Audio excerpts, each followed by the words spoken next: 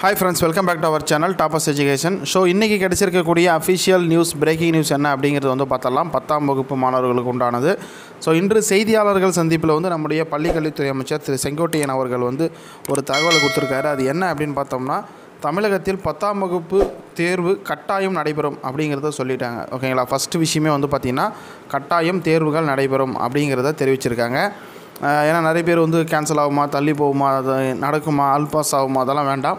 நான் ஏற்கனவே எல்லா வீடியோவிலும் சொல்லிட்டு தான் இருக்கேன். ஓகேங்களா, என்ன சொல்லியிருக்காரு அப்படின்னு பார்த்தீங்கன்னா கட்டாயம் நடைபெறும் அப்படிங்கிற ஒரு விஷயம் சொல்லியிருக்காரு. அதுக்கப்புறம் அதுக்குண்டான டைம் டேபிள் எப்போ வரும் அப்படின்னு பார்த்தோம்னா, இப்போ நமக்கு தெரியும் லாக்டவுன் பீரியடில் இருக்கும். ஸோ மே 3ஆம் தேதி வரையும் வந்து எக்ஸ்டெண்ட் பண்ணியிருக்காங்க. மே 3ஆம் தேதிக்கு பிறகு அதற்கான அட்டவணை ஓகேங்களா டைம் டேபிள் வந்து வெளியாகும் அப்படிங்கிற ஒரு தகவலை சொல்லியிருக்காங்க.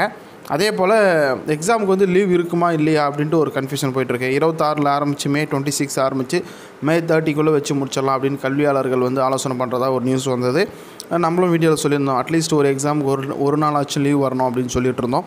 ஸோ அதை நிறைவேற்றும் வகையில் என்ன சொல்லியிருக்காரு அப்படின்னு பார்த்தோம்னா, ஒவ்வொரு தேர்வுக்கு இடையிலும் ஒரு நாள் விடுமுறை அளிக்கப்படும் அப்படிங்கிற ஒரு நல்ல ஒரு செய்தியை சொல்லியிருக்காரு.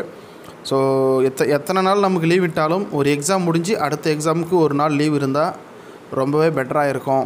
ஸ்டூடெண்ட்ஸோட மனநிலையை பொறுத்து நான் என்னுடைய கருத்தை வந்து சொல்லியிருந்தேன். ஸோ அதுக்கேற்ற மாதிரி ஒவ்வொரு தேர்வுக்கு இடையிலும் ஒரு நாள் விடுமுறை அளிக்கப்படும் அப்படிங்கிற தகவலை சொல்லியிருக்காங்க. ஸோ ஸ்டூடெண்ட்ஸ் நீங்கள் படிக்க ஸ்டார்ட் பண்ணிவிடுங்க. எக்ஸாம் எக்காரணத்தை கொண்டும் கேன்சல் இல்லை. எல்லா வீடியோவிலும் சொல்லிகிட்டே தான் இருக்கும். ஸோ இது போன்ற பல பிரேக்கிங் நியூஸ், பொதுத் தேர்வுக்கு பயன்படக்கூடிய பல செய்திகள் வேணும் அப்படின்னா நம்ம சேனலை மறக்காமல் சப்ஸ்கிரைப் பண்ணி கூட இருக்கணும். பெல் ஐக்கான்லாம் ப்ரெஸ் பண்ணி வச்சுக்கோங்க. இந்த வீடியோவை உங்கள் ஃப்ரெண்ட்ஸ்க்கு ஷேர் பண்ணுங்கள். தேங்க்யூ.